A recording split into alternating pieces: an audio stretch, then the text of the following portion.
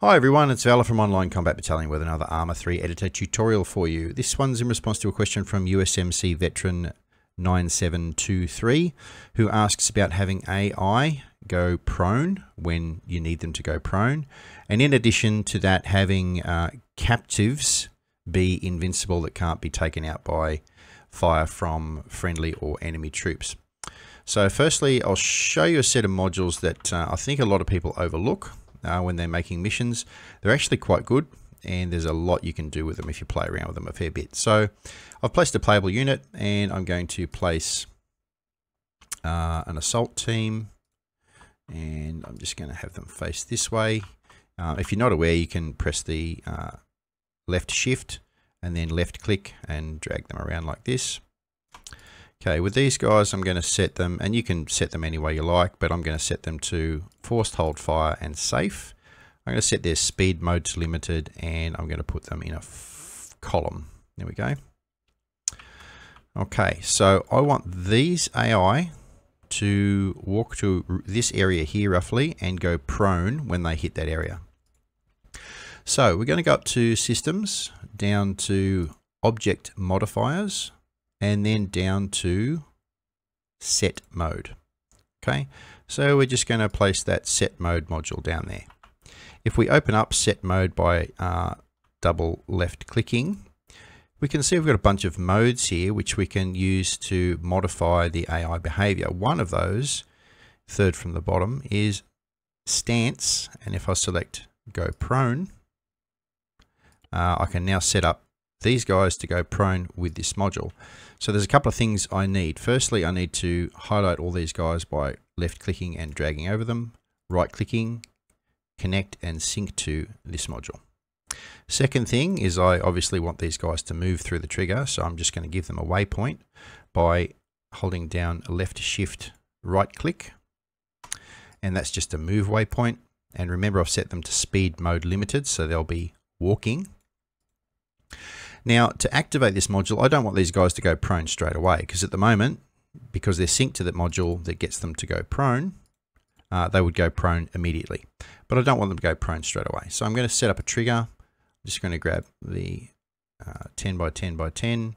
I'm going to move it around. I'm going to spread it out a little and make sure that the move waypoint goes through the trigger, so I know that they're going to enter it. Now inside this trigger, I'm just going to double left click, and I'm going to set the activation type as blue for present, because these guys are blue for, and once they're inside this trigger, this module will activate. But the last thing I need to do is right click the trigger, connect, sync to the module. So now when these guys start walking forward, when they hit this trigger, it will activate this module and they will all go prone. Let me show you how that works. So here's my AI squad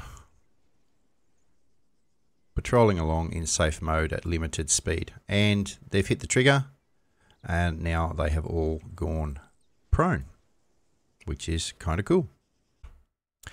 Now that AI squad will stay prone unless I change them in some way. So I'm going to go and use another set mode, and this time I'm going to highlight them all, right click, go to connect, sync to this second module. I'm just going to copy that trigger and paste it to here. Okay, so that's still a trigger that is activation type blue for present. And inside this module, I'm going to say open fire if they need to. Formation change, I'm going to get them to go into a wedge. I'm going to get their speed mode to full. I'm going to leave them at, change them to aware, change their stance to stand up, and let's see how that works. We've got to, of course, sync this trigger to this module for that to work, and I might just give them another move waypoint.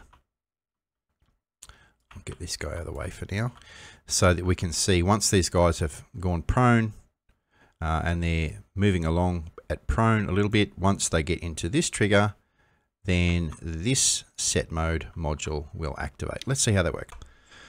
Okay, here we are. We've got these guys. I'm going to speed it up just a little. And now they've gone prone. And once they reach the second trigger, their combat mode, their speed, and their stance will change. So there we go. We've got them now up and running and on their way. Okay, about having captives. Now, I'm not sure what sort of captives you're referring to when you ask the question, but I've got this guy as just a civilian, and if I've double left clicked on him, I can go down to his special states, object special states, and make hostage. So he's now sitting on the ground, and I'm then able to use a hold action to rescue him. Okay, I've also set, if you don't want this guy to be damaged at all, you can just untick enable damage. So this guy will be pretty much invincible after being captured or rescued, sorry. So here's my captive, and obviously in your scenario you might want to put him inside a building or that sort of thing. And I'm going to release him.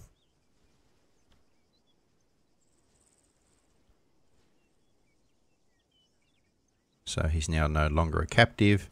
And because I've set him as set damage false, he can't be damaged.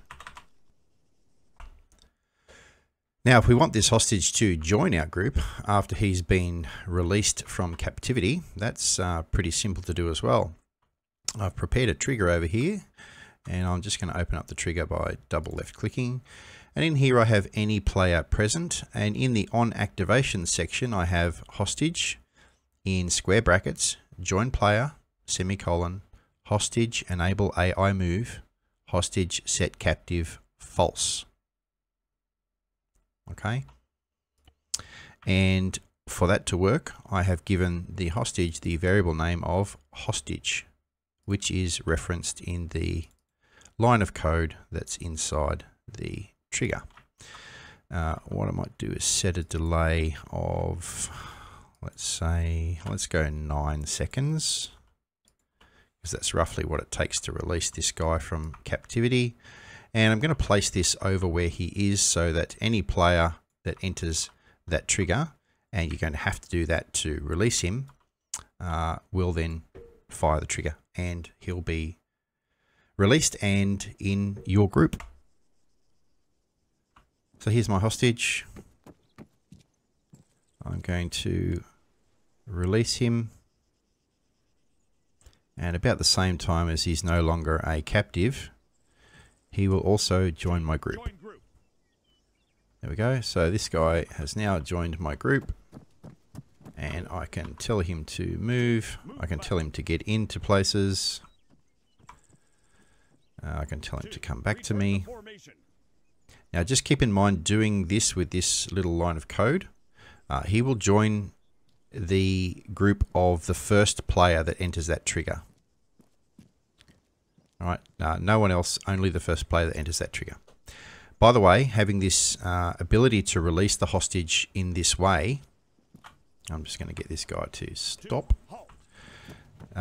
requires the use of Eden Enhanced, which is a modification on the workshop. And honestly, if you're making missions and you're not using Eden Enhanced, then you need to.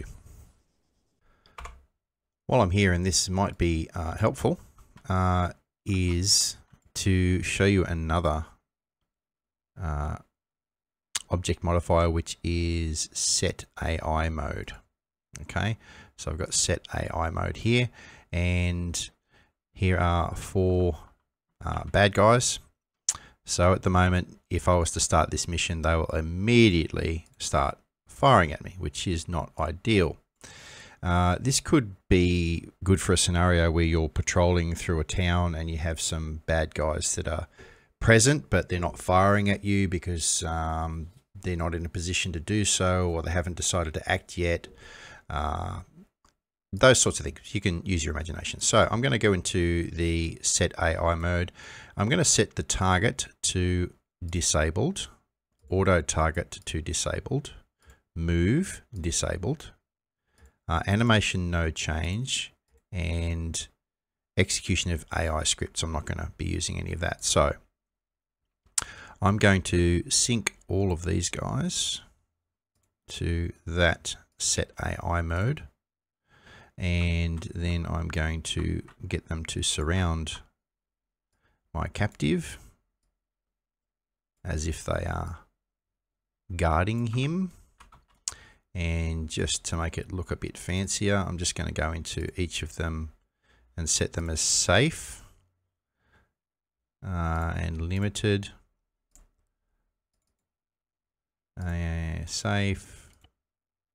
Because if they're not set to safe, then their weapons will be raised, and that's doesn't look great for people who are guarding. So just set all of them to safe. Now I'll test this out. So what should happen is they'll see me being their enemy, and they won't fire on me. So let's see how that works. So I'm in the mission, and they've all gone prone. But you can see that they're not targeting me, they're not pointing their weapons at me, they're not firing at me, they're not moving, and they will let me walk in here and grab this guy. You could probably set another object modifier to ensure that they stay upright and they don't go prone like that. But in this scenario, I could just simply walk out of here with my released hostage, and all those guys can lie. Same scenario again, but I've just used a set mode to ensure that they all stay standing and they don't go prone. You could also set them to careless. That way they won't raise their weapons at all.